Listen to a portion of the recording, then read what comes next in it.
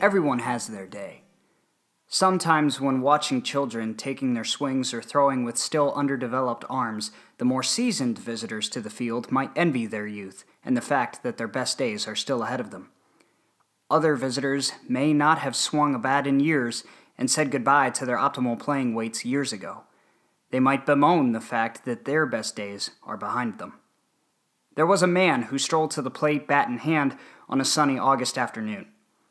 As is normally the case when a batter is over the age of 10, he asked the pitcher to throw from the rubber, the regulation 60-foot 6-inch length.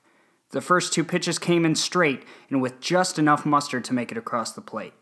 They resulted in 2 swings and misses and an 0-2 count. Naturally, the count didn't really matter to anyone watching the action, but surely the batter knew he was in a sizable hole and could feel everyone's gaze. The third pitch must have perfectly crossed into the batter's box at just the right time, as the sweet sound of wood meeting ball was heard across the movie site. After an estimated 16 or so hops, this heat-seeking missile, as the batter will undoubtedly recall it, made its way into center field as the batter hustled to first base. As the pitcher held the ball and looked over to the batter, now bent over trying to find his breath on first base, the batter lipped a single word to the pitcher: "Thanks." In the batter's mind, he had won the only game he came to play.